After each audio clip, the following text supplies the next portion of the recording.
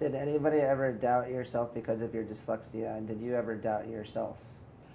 Well, quite an amusing story is that age 50, we had the biggest private group of companies in Europe, and I had a board meeting, and in the board meeting, somebody gave me some figures for one of our companies, and I said, "Is that good news or bad news?"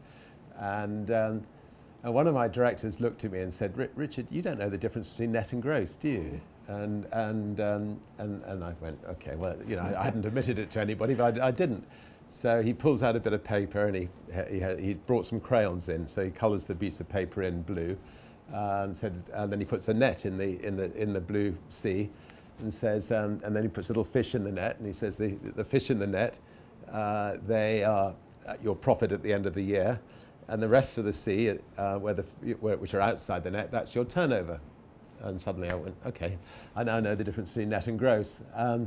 But I think the good thing about that story is you can build the biggest group of private companies in Europe without knowing the difference between net and gross, because what is a company? A company is simply creating a product that makes a difference to other people's lives, and if you can create a better company than other people that make a difference to other people's lives, the money will come in, and then you can find somebody else to count the money up at the end of the year, and hopefully more money's come in than's gone out.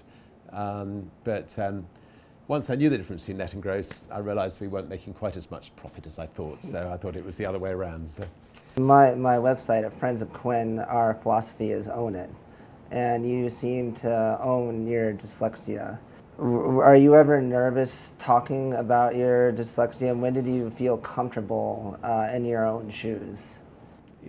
From my 20s, I started talking about the fact that that I've discovered that I was dyslexic, and I did it on purpose because I think it's important for other, especially young kids who've been told that they're dyslexic, to see that that successful people can get through it, and that if they follow their particular dreams, they follow what they're good at, that they can be even more successful at what they're good at than others. So and there are so many people like myself who've excelled in their individual professions, who have been dyslexic. So I think it's really important that people who are dyslexic get out and talk about it.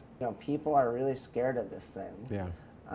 And I'm just trying to send out a message that it's not the end of the world. Yeah. And in fact, it may help you. Yeah. Because I've read articles, and one of them was even titled, "Can dyslexia actually help succeed your career?" Being different is definitely good, yeah. and you should be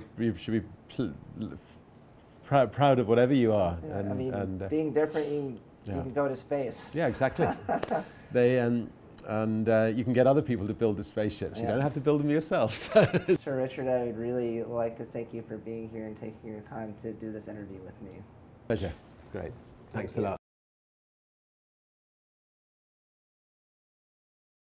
We are the world's #1 and only resource for dyslexic entrepreneurs. Visit ProStarProfits.com for more details, as well as subscribe to our YouTube channel for more tips and tricks.